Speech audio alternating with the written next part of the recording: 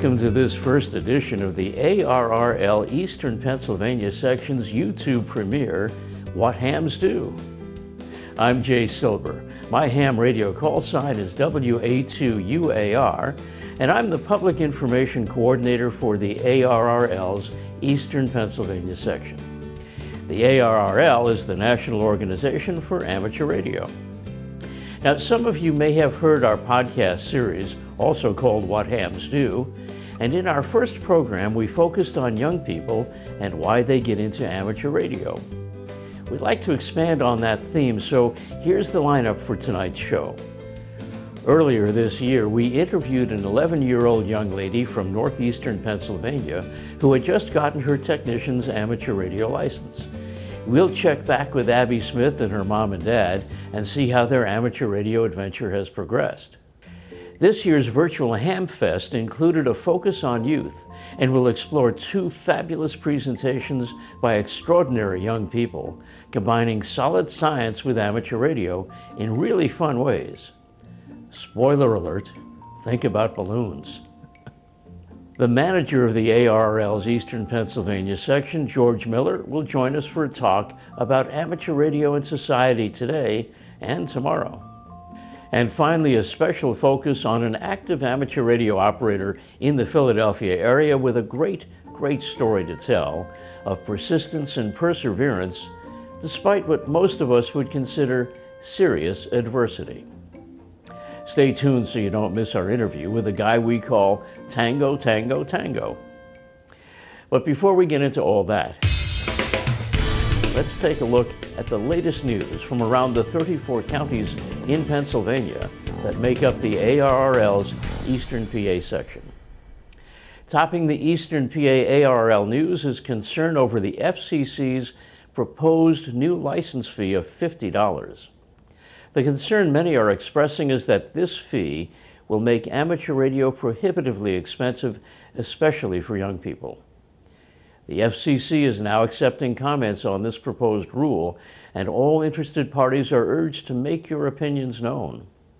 The link to the comment form is below in this video's description, along with details you'll need to address this specific FCC rule proposal.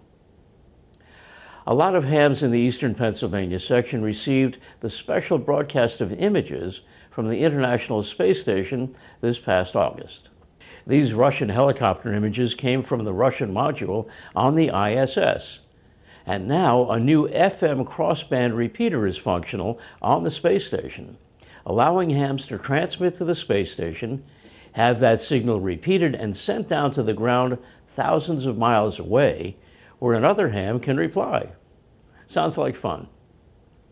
Now, please welcome our guest news anchor for this edition of What Hams Do, Frances Sponti, KE8HPA. Frankie, as she likes to be called, is a freshman at Case Western Reserve University in Ohio. Frankie, what have you got for us tonight? Well, the summer season is ending. It was marked by the most unusual field day in amateur radio history, with much of the country unable to participate in the usual camping and outdoor activities because of COVID-19 restrictions. Nonetheless, tens of thousands participated from home, racking up points for their amateur radio clubs. In the eastern part of the country, the 13 Colonies event took place, and here in eastern Pennsylvania, WM3PEN was the extra point station, generating this fine QSL card for contest participants. Back to you, Jay. Thanks, Frankie. And by the way, I was proud to participate in the 13 Colonies contest on behalf of the Holmesburg Amateur Radio Club here in the city of Philadelphia. In other news, COVID-19 has put a damper on Montgomery County, Pennsylvania's ambitious mesh network. Mesh is a term referring to a group of Wi-Fi routers on tall antennas connecting with each other and allowing each to show everyone on the network of routers what's connected, like other routers, computers, and cameras. Ham radio mesh networks take advantage of microwave frequencies and power settings available only to amateur radio license holders, and they are being built all over the world now as an alternative to landline and wire-based internet connections. So it's a sort of ham radio internet. And its primary use is in the event of a disaster, just like the recent Hurricane Laura in Louisiana, where power, cell towers, and even the internet are lost. Ironically, the final stages of the network's implementation by the Montgomery County Amateur Radio Emergency Service, known as ARES, and the Radio Amateur Civil Emergency Service, or RACES, has been blocked by an emergency, in this case, a pandemic. The Montgomery County Base of Operations in the Emergency Operations Center in Eagleville, Pennsylvania, like most of those in our eastern Pennsylvania section, is shut down until the pandemic eases. Well, that concludes our look at the news in our section of the ARRL. Now, it was last February that 11-year-old Abby Smith got her technician's license, and at the time she had big plans for continued growth in amateur radio. Let's check in now with the Smith family from Danville, PA, via Skype. How are you making out in the midst of COVID-19? I mean, Abby, what about school? What's happening with that? I just got my Chromebook a few minutes ago, so I'm going to do online school with that. So we're not going back this year yet. So, with you learning with the Chromebook at home, does that make mom and dad teachers now? Yeah. I think we are still teachers, actually. Yeah. Not that this is new. It never ends. Never ends, right? But I mean, you're now having to participate or supervise or manage. Yeah, we do. We've always done. We used to call it daddy homework. And since she was 2, she started reading and math and science, and it just to encourage them to get into it for their entire lives. Sharon, you're working through all of this, right? I have been. I haven't stopped working the whole time. I'm a pharmacy technician at CVS here in Danville, and so I'm considered an essential employee. We've been taking all the precautions we need to make sure our staff is staying safe and that we can still help our customers. Abby, when we spoke last, back in February, you'd just gotten your technician's license and you were planning on getting your general. How's that going? I'm halfway through the questions in the study book. I'm on section 5B, which is the math section, and I finished it today. Tomorrow we're going to move on to the next one. We did that one for like a couple weeks, and I'm learning how to derive numbers when you don't know I or E, and it's pretty fun. It's like a puzzle once you get it. Like, once you know it, it's pretty cool. So that's algebra. Yeah. That puts you, I would guess, ahead of your classmates, right? Mm-hmm. You were going to say, Tom? Don't tell her that it's algebra. Yeah. So, but yes, it absolutely is, 2 equations and an unknown. And it is like a puzzle. We made it fun. We're learning the layers of the ionosphere, like the D and E and F1 and F2 layers. I learned those a while ago. We get 2,500 mile jumps, and we can actually see that on PSK Recorder. It's really fun to look and see how many jumps we're getting. And it gives us a visible tool. And right now the sun's starting to wake up, so we're starting to see China, a little bit. And it's very cool. Geography and skywave propagation and solar physics, it's all combined. So it makes it interesting. What kind of communications have you been having on the radio, Abby? Well, I did participate in field day. I do voice and a little bit of FT8, but only on field day because I'm not generally licensed yet. So I do field day. Well, I did under my dad's call sign, and so did my mom. And then I got some contacts, which got our club extra points. So because I'm under 18. So spectacular. That's spectacular. Sharon, you also were studying for a license. Have you gotten one yet? I earned my technician license about 6 weeks ago, I think it's been. And that was really something different for me to undergo because I just don't have an electronics background at all. But it was quite an advantage to have not only my husband helping me study, but my daughter as well.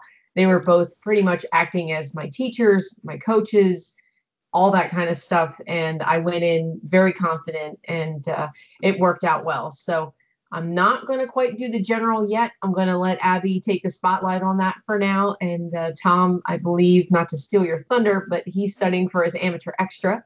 So I'm going to let those two take it over. And then again, I will have 2 tutors when I'm ready to go for my general. All right, just so I can put it on the screen, let me get all your call signs. Sharon, what's your call sign? KC3PMV. So Kilo Charlie 3 Papa Mike Victor. Abby? KC3OTG Kilo Charlie 3 Oscar Tango Golf. And Tom? Kilo Charlie 3 OLH. So KC3 OLH. That's just spectacular. Now you're all sitting here, obviously, in your scout uniforms, and there's got to be some story behind how this all happened. When did this start with scouting for you? Oh gosh, about 14 years ago. Yep. Our son started out in Cub Scouts in 2nd grade, and so we were involved with the local pack and then the troop, and he's an Eagle Scout. And about 2.5 years ago, heard there were girls going to be allowed. So I asked Abby, I said, is this something you would like to do? And she'd been to every scout meeting that her brother ever attended ever since she was 6 months old and never got to participate. So it was a very enthusiastic yes. And so we started a new troop, and our troop is 4077, which happens to be our geographic coordinates, rounded and truncated. And Danville's a hospital town, so 4077 happened to coincide with both things. And I thought that was kind of a cool idea at 2:00 in the morning. So, and it's a struggle because starting a new troop is hard, and then right in the middle you get smacked with a pandemic. So, but I think it helps we teach kids how to deal with adversity and moving forward and dealing with things. So I think it's very important to keep going. But ham radio is a focus of your troop, is that right? I was interested in that. I was into radio in the Air Force. That was my job. And I wanted to get back into ham radio. I never got my license. Back then you had to do the Morse code test and school and work. And we found out there was no scouts or no leaders that had a license.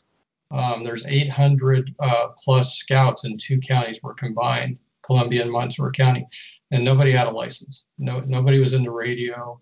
And I thought that was a shame because it's a great thing for kids to get into. If you think about when we were kids with our walkie-talkies and how much fun it was. So that launched that. So now we have 7 scout leaders and scouts with their license, and we're doing an online Zoom session with Cub Scouts right now. We have 2 Cub Scouts and 3 parents that are earning their license, their technician's license. So, how many kids in the troop are studying for the licenses or already have them? I believe we have 6 now. So, yeah. But in our troop? Oh, in our troop, we just have Abby. We have 3 other girls that we're going to work on here pretty soon. I kind of wanted to wait till we could meet in person, but I'm slowly changing my mind and converting it over to video Zoom sessions. So it's a good format for that anyhow. One of the things that I've been learning as I've been talking to teachers and other people around the country about ham radio and kids is the connection between what they have to study in school and what you can learn when you're studying for your license. Can you talk about that?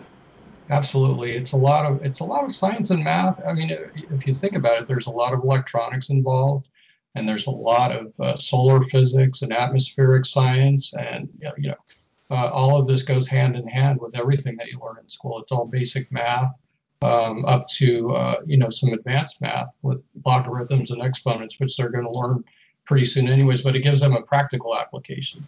When you learn math in school, a lot of times you don't really see the practical application of that. So I think it's great. I think it's very important to get kids exposed to this, and especially at an early age. Yeah. So Abby, when do you expect to have your general license? Sometime by September, we're hoping for at least. So you and I can get together on an 80-meter conversation at some point. Probably. We were talking last February about antennas you might build if you had Scout Camp. You're still working on that for next year? Well, what we were going to do at Scout Camp and now planning for our first 4077 camp outing, hopefully at the Columbia Montour home camp, which is Camp Levine up in Benton. We would set up a radio class up there and also, all of our equipment and hopefully communicate with the other Scout camp that's close by. What we would like to do is set up 2 radio setups basically to communicate between those two camps when the kids are there and really gain some interest that way. Tom is already teaching the radio merit badge to several scouts. We've had merit badge college once at one of the local middle schools, taught that, and then he's been doing some online as well for that merit badge. And this is going to give, the more exposure we give these kids and the more we show them the practical applications, I think that's going to spark their interest. And Abby has successfully sparked the interest of a few of her friends just by their questioning her. What are you doing? That looks cool. Can I try it? And then she'd have to say, well, if you were licensed, maybe you could do what I do. So she's a very good little ambassador for this whole program. Abby, have you put any thought to the 2021 Scout Jamboree? I don't know if I'm going to be old enough. I don't know if that's a thing. Because you have to be 13 years old. Oh, right. Yeah, you're going to miss it by just that much. But there is the Jamboree on the air, perhaps that we could participate with. So maybe something with that. But our son went to the National Scout Jamboree and had a great time there. So hopefully that's something we'll be looking forward to when she's more age appropriate. Well, if they have it in Valley Forge, the year after, when Abby is old enough to go, and you guys come down here, you let me know. Looking forward to it. Great. Hopefully we'll drag along a dozen kids with their licenses by then. So that'd be spectacular. Sharon, Tom, and Abby, thank you so much for participating in our show. You guys are amazing. As for the upcoming Scouting Jamboree on the air that Abby might attend, and its associated Jamboree on the internet, it is scheduled for October 16th through 18th. It's a great opportunity to learn about ham radio and scouting, so don't miss it. There's a link in the description below this video with more information on how to participate. Oh, and just one more accomplishment for Abby. She recently acted as the net control station for the on-air meeting of the Columbia and Montour County Skywarn organization in northeastern Pennsylvania. Skywarn is a volunteer program with nearly 400,000 trained severe weather spotters. Many of these volunteers are amateur radio operators, and they help keep their local communities safe by providing timely and accurate reports of severe weather to the National Weather Service. Every year, amateur radio operators gather from around the world to attend a giant amateur radio convention, or Hamvention as it's known, in Dayton, Ohio. But not this year. COVID-19 turned that event into a virtual online ham expo. Among the many excellent presentations on all facets of amateur radio was one that caught my attention, Youth in Ham Radio, presented by Staten Island, New York teacher Carol Perry. Ms. Perry has been teaching a ham radio course in a Staten Island, New York middle school for 34 years. But in amateur radio, she is very well known for her work supporting youth and getting them involved. One of the young people who appeared in Carol Perry's youth forum at the recent online Ham Expo was 12-year-old Jack McElroy, a 7th grader from Cummins, Georgia. Jack's favorite technology among the many available to amateur radio licensees is high-altitude ballooning, or HAB. When you build a high-altitude balloon, Jack explains, you put a lightweight computer and ham radio transmitter below it that it carries aloft. The transmitter, using ham radio frequencies, sends back tracking data including its GPS position, altitude, speed, and direction. You can get an idea of the size of the computer and transmitter from this image. Yes, that's a computer and transmitter combined. Notice the solar panels that power it. Jack and his sister launched it from a parking lot, and it was followed by a drone camera until it got too high and too far away. But because it was transmitting back using a digital format called APRS, they could follow it on a web page designed for just that purpose. They know it went as high as 30,000 feet, but was pushed down to 15,000 feet by an electrical storm many miles away, and that was the last time they heard from it. Thanks to the McElroy family for allowing us to use these images from Jack's excellent presentation during the Youth Forum of Ham Expo. Now, our guest co-anchor for What Hams Do, Frankie Monty, also appeared in Carol Perry's youth presentation. And as we mentioned before, Frankie is just starting her freshman year at Case Western Reserve University in Cleveland, Ohio. Frankie, what's your major going to be? Yes, so right now I'm actually on a track for a double major. I am going to be double majoring in engineering, but also dance. So I'm a dancer as well. Sounds like an interesting combination of studies. I know. Yeah, and I actually just got involved with, Case Western has an amateur radio club, W8EDU. So we just started meeting this past week, so I'm really looking forward to being a part of the club. Oh, so you'll be able to continue your ham radio hobby while you're in school? Yes, yes. You know, Frankie, a lot of people still think of ham radio as an old guy's hobby. With people like you, Abby Smith, and Jack McElroy, that's all changing. Why are people your age getting involved?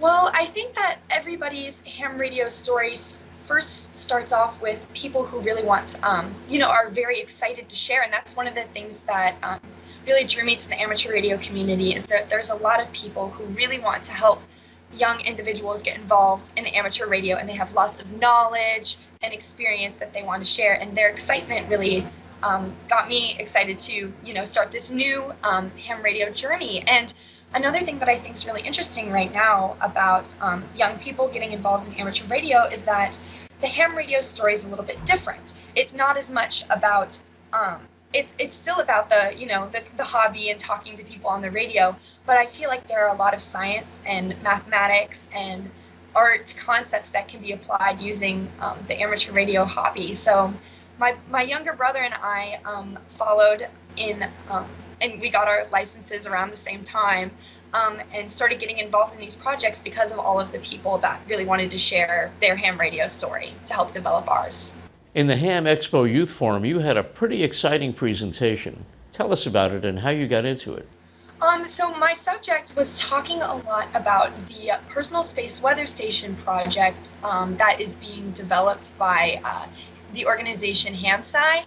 And as a student, I was able to be a part of that project, working to develop the ground magnetometer to measure Earth's magnetic field, which is a piece of the Personal Space Weather Station. So, Frankie, citizen scientist, amateur radio operator, dancer, and engineering student, congratulations on all your accomplishments, and I hope we see you again as news co-anchor and participant in more episodes of What Hams Do. Yeah, that would be awesome. Thanks, Frankie. Be safe out there. Now, before we move on to our featured guest interview, I'd like to introduce you to the ARRL Eastern Pennsylvania Section Manager, George Miller, W3GWM. George, what do you think about all these young people getting into our hobby? Well, I think it's great. The kids that are getting into ham radio now have some real exciting opportunities. Ham radio is only 100 years old. So basically, we're still in our infancy. There's technologies to be explored. There's technologies to be discovered. And the kids today are the ones that are going to do it. The hardest thing that I run into is older people don't seem ready to accept the fact that this is an evolving technology. Just because we did it this way 20 years ago doesn't mean it should be done that way now. And we've got to pay attention to these young people that are getting involved and all the different things they're doing with robotics, radio-controlled robotics, and probably 1,000 things they're doing that I have never heard about before. Well, George, thanks again for joining us on this program, and we'll catch up with you again in future shows. And now it's time for our special feature. I'd like you to meet a very special guy, Austin Serafin. He has an amateur radio general license, call sign KA3TTT. Austin is totally blind, and in our recent interview, I asked him how he got into amateur radio. Really, one of my first memories is playing with a radio. I remember I was probably around 1 or so, judging by where we lived, and it must have been a clock radio or something, because I remember there was this thing with buttons and knobs, and I pressed it, and it made this squealing sound, and I was intrigued and also worried that I'd get in trouble, but I was really fascinated by it. And I remember listening to different things. I remember hearing 2-meter repeaters then. I remember all kinds of stuff. And I had a shortwave one too. I'm sure these are all Radio Shack things, back when they sold cool stuff. So you did some shortwave listening then? Just tuning around and just hearing all the different sounds. And I just loved it. And we got an Apple IIe. My family got an Apple IIe when I was 7 or so. And we got a speech synthesizer for that so it could talk. And I just took to that. As soon as I realized I could make it do whatever I wanted, that was that. Right. So with the screen reader, were you able to write code and then see what you listen to what you had written? See. Yes, exactly. Yeah, it reads what's on the screen and what you're typing. So yeah, so how did that translate into amateur? Well, so then yes, it was all part of the whole thing. It was all just technology. I just have always been around technology and radio, and computers and all of it. And then it was, I'm sure, around the same time. I'm sure as 7, 8 years old or so. My parents took my brother and me to the Franklin Institute. My sisters weren't born yet, and of course, at the time they had a ham radio room. And I remember going there and I was just hooked. It was just, I remember turning the VFO, turning the big knob on the radio. I remember that and hearing things. And I especially remember the iambic key. They had an iambic key. And as soon as I touched that, there was just something about it. I was like, this is how you send Morse code? Like, there was just something about it. And I just remember being on the ride home and just pleading with my parents, just like, Mom, Dad, please get me a ham radio. Please, I want a ham radio. Please get me a ham radio. That's what I want. And we should explain what an iambic key is for our non-amateur radio listeners. I can show them one if we want to move the. Well, just explain it for now.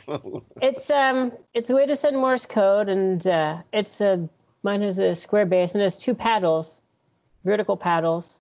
And one pedal creates dots and one creates dashes. And it's called iambic because if you squeeze them together, it alternates dots and dashes. So with Morse code, that really got me interested in that. I didn't know code yet. But the next kind of thing to happen was that my grandfather, my late grandfather, James Talbot, flew seaplanes in the Navy in World War II. Oh. And so he knew Morse code. And so he made a chart. And my mom put it on poster board, on thick poster board, and put Elmer's glue on it. So she made me a tactile Morse code chart, and I put it over my bed. So I would just read, I would feel the Morse code letters and start doing that. And then when I was 10 is when I really started getting serious and realizing, all right, I have to study and pass this test. Okay. The novice license is the very first. It was the very first one. Very first license you can get. And back in the day, it required 5 words per minute Morse code. Yes. And an elementary knowledge of electronics and the rules for operating a radio. So I studied for 2 years. I got my license when I was 12. It took me 2 years of, and I had school going on too, of course. But I really threw myself into it because I didn't really do much else. I wasn't, one of the cool kids in school. So that was out. So I had a lot of time to study. So when I was 12, I got my license and they adapted it for me. I remember 2 guys came to the house and gave me the test and gave me the Morse code test. And I remember I passed on November 12th, 1989. They got my call sign completely at random. I remember my mom opening the license and, of course, when you're waiting, and especially when you're a kid, every day it's like multiple times, like, did it come yet? Did it come? No. The mail already came once today. And so finally when it arrived, and I remember my mom opening it and just being so excited, I'm like, what's my call sign? What's my call? To explain to people, just like a commercial radio station has a call sign, like an FM station or something, an amateur radio station also has a call sign. We got call signs from the FCC. So I was like, what's my call sign? What's my call sign? And she opened up and said, oh, it's KA3TTT. And she said, that's easy. And I said, yeah. KA3TTT, Kilo Alpha 3, Tango, Tango, Tango. And that's how you're known in our ham community now as Tango, Tango, Tango. Yeah, of course. Yeah, when I was a kid, I wasn't quite sure how I felt about it, but now as an adult, I love it. So I've just embraced it. So really, you really had to use Morse code a lot more when you were a novice. That was just kind of the way. And I remember when in the beginning, I really wasn't good at Morse code at all, like not good. And I remember some of the guys in one of the radio clubs were being mean to me, and and that was the wrong thing to do, because then I got really good. That made me want to get really good. There's a wonderful organization, and I've since rejoined them as an adult, called Handy Ham. And they'd be good to contact as well. HANDIHAM. Yeah, tell me about Handy Ham. And they've been around for a while. I think they've been around for like 50 years or something. I don't know. But they do... They provide ham radio services and classes for people with disabilities. In fact, they're about to have their virtual Get on the Air class, which will run all next week. It'll be fun. And so they have a weekly newsletter, which anyone can get for free. And you can join. Membership dues are quite reasonable. I just became a lifetime member. And they do their radio camp. Usually, in most years, they do their yearly radio camp. We can't do that this year, right, of course. Because of COVID-19, which is why they're doing their virtual radio camp, which is really fun. I'll enjoy dropping in on that. And but as a kid, I thought it'd be really fun. And at the time, I remember when I was a kid, they had 2 radio camps. They had one in California, and they had one in Minnesota. And but I didn't pass the technician then. I learned a lot, and I had fun. But it was real nice out, and it was pretty mellow in California. Right. And so then, but it was a fun time. And then I remember going to Minnesota in maybe late September or so. Now, Minnesota gets really cold even then. And I passed my tech and my general in Minnesota. Excellent. And I had fun for a few years. And but sadly I got out of the hobby. I went off to college, and it was too bad. I shouldn't have gotten out of it. Some guys were a little mean. Some guys were, perhaps their conduct was not as good as it should have been, and knocked a friend and I out of the hobby. And a lot of other people were cool, though. But that's how it is, especially when you're a kid. And if you're an adult, you should remember, if you hear a kid on air, one day that kid's going to grow up and become an adult and remember everything. So then, and a lot of time passed. And a few years ago, I started having to deal with chronic pain. I started getting severe eye pain and headaches. And I've been getting really into Qigong and the Chinese medicine and healing myself and all this. And I realized during this whole healing journey I've been going on that I needed to get my hobby back, because I burned out and I didn't have my hobby. And I realized that, and I was like, I lost my hobby. I need to get ham radio back. So for me, getting back into ham radio has been this whole part of my whole healing journey. It's been very therapeutic for me. Getting back into it and hearing the sounds and building my station again from scratch as an adult. It's all been very therapeutic for me. Now, I see you at club meetings. We're both members of the Holmesburg Amateur Radio Club. Absolutely. What has that meant for you? It's nice to be a part of a local radio club. It's been great to have this weekly social group. It's been really fun. It's really valuable to me to have the Elmer Net and Charlie's Net, our weekly nets. It's been really, really neat. Like our social gathering, like you were saying, on social media. These are meetings I should explain. The Elmer Net. Elmer is a ham radio term for mentor. We get together to talk about ham radio issues and other issues on Wednesday evenings. And I've found that to be personally rewarding, because I've gotten to meet some really nice people, including Austin on those meetings. And we answer questions for each other. We can, if we have issues we're going through, like with our antennas or.